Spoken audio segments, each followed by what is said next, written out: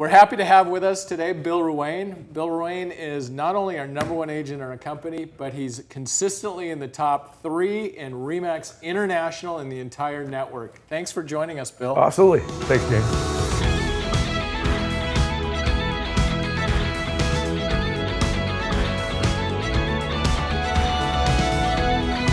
So let's talk about supply of homes. Do you ever think we're going to see just a glut of homes on the market like we did in 2007, 2008, and back in the 90s? Remember the 90s we had, but the 90s was more of a micro Southern California specific. We had the savings and loan debacle, and then all the aerospace companies consolidated and merged, and we saw a lot more homes on the market.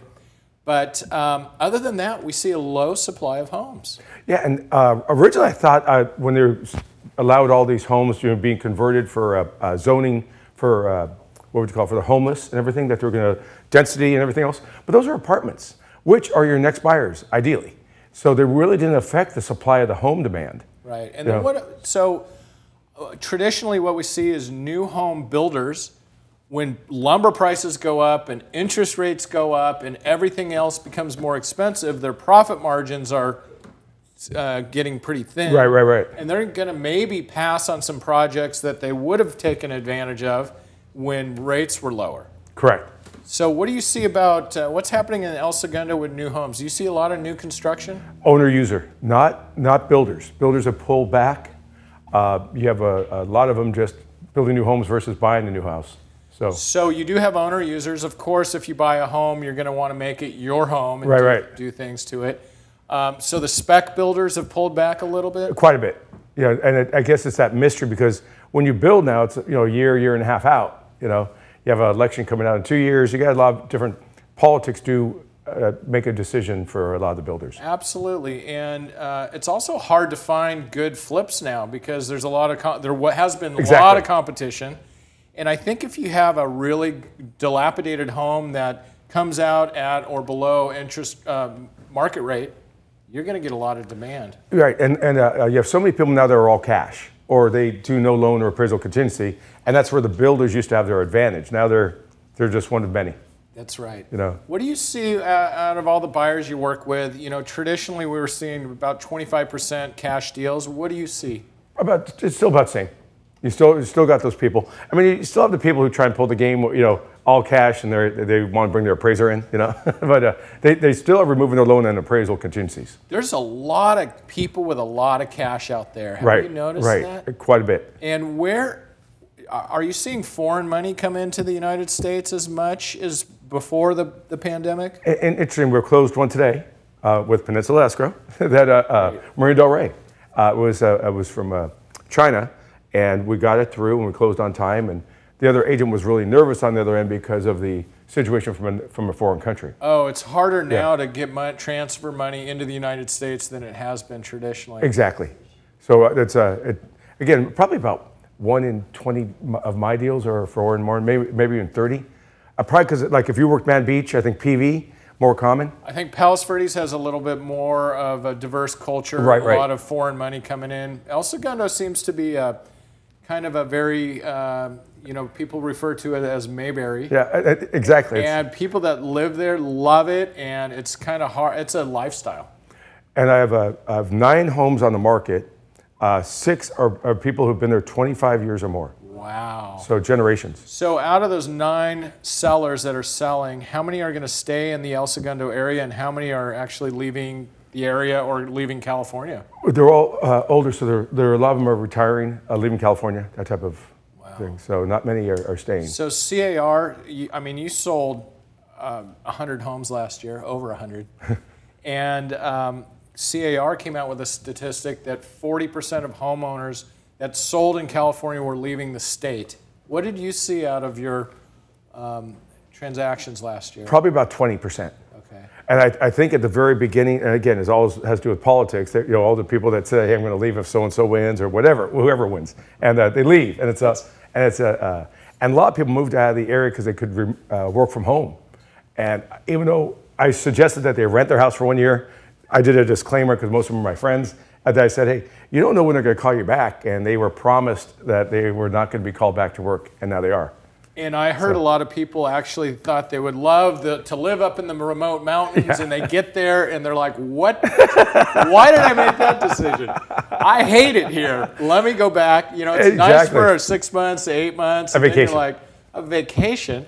And now they're like, man, I miss my old lifestyle. Right, and you got some of them that moved here where they moved to Tennessee or Arizona. It's so hot there that now they're coming back down here just as like a break. Well, not only a California lifestyle is fun, but it's the weather that makes it so wonderful here. Number one, it really is. Number one, it never gets that hot as long as you're close to the beach, and you know, it's sunny year round. Right, and I think you would know better, but I think PV skyrocketed because so many people always want to live in PV, but it was so far away from work.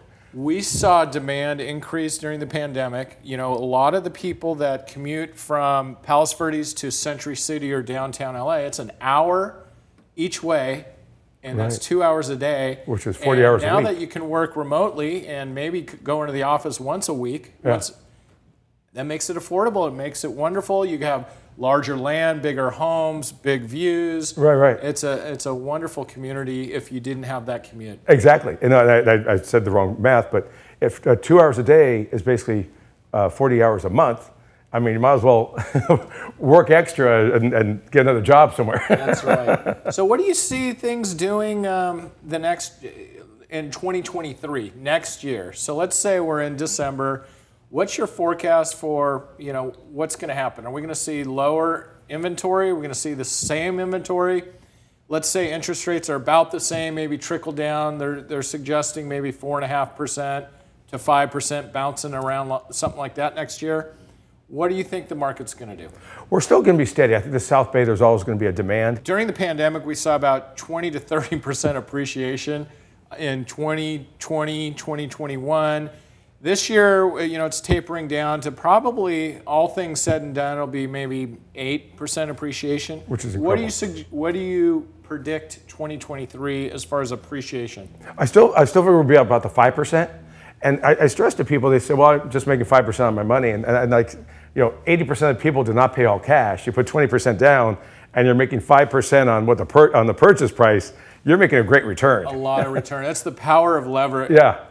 Absolutely. And it's funny because I'm still one of those guys that, you know, fiscally conservative, but if you can get a fixed rate for 10%, you know, for 10 years, and it's cheaper, and just like you're talking about, you can refinance at any time. So you know, we were talking about this earlier. You know, interest rates come up, they come down, they come up, and if you time it, if you have to buy a house and you lock in a little bit higher interest rate, I think if you wait 3 or 4 years, rates will go down. Right. And if you time it right, you can call your lender if you're prepared and lock in that lower interest rate for a refinance. Right, and it's always good to have a good rapport with your lender. Make sure you have everything up to date. Even though you may not have any intention of refinancing, if you're at 5% now and it goes down to 3%, you probably are going to do it. And again, stressing, it only has to be for that one day.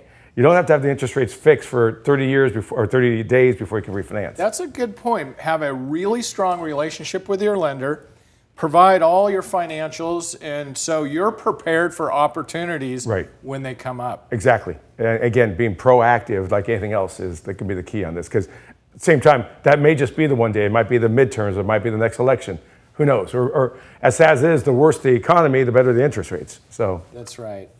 So tell us what's happening in the local community of El Segundo. I know there's a lot of restaurants. It's turned into quite the fun, destination with restaurants and bars and shops and retail.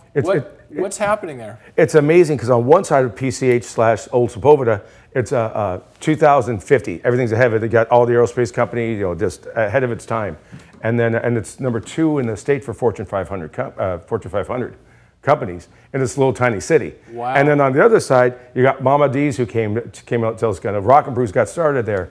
Beyond Meat got started on Main Street. You know. Oh, did it really? Yeah, so they're right next door to each other. So El Segundo Brewing Company is now nationwide. You know what I mean? It's just all on that 100 block of Main. That's great. And then they're having the Art Walk August 27th, and it's not a plug for Art Walk. We're not involved in it per se. It's just the idea that it's about 4,000 people this year that they expect.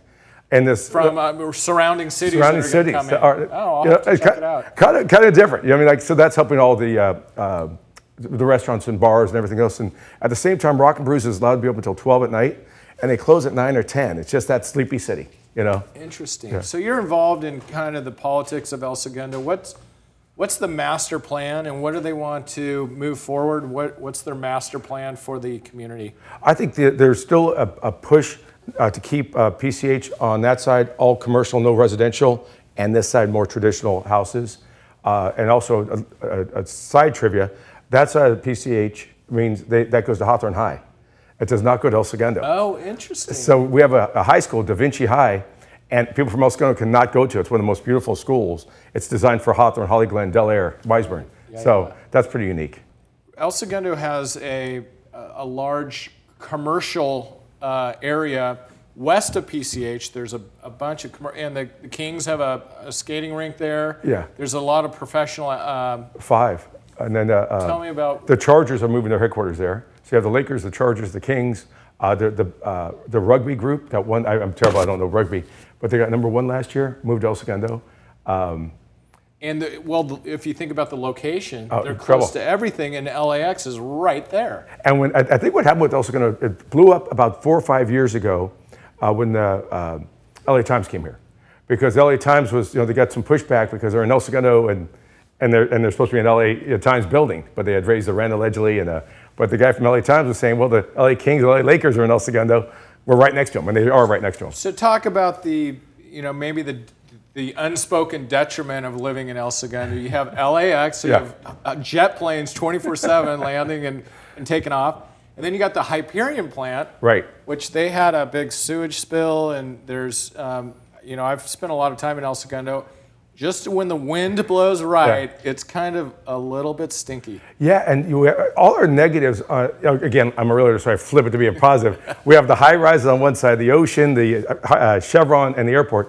At the same time, it keeps us isolated. It's a very small area, and it's very easy to control. And in that sense, it's like who's there, who's not there. But going to Hyperion, in some ways, the best thing that happened to us was that Hyperion spill. It was terrible. Like I said, it was the smell was for months and everything else. But they found out all these things that the managers weren't doing, the safety inspections that came up.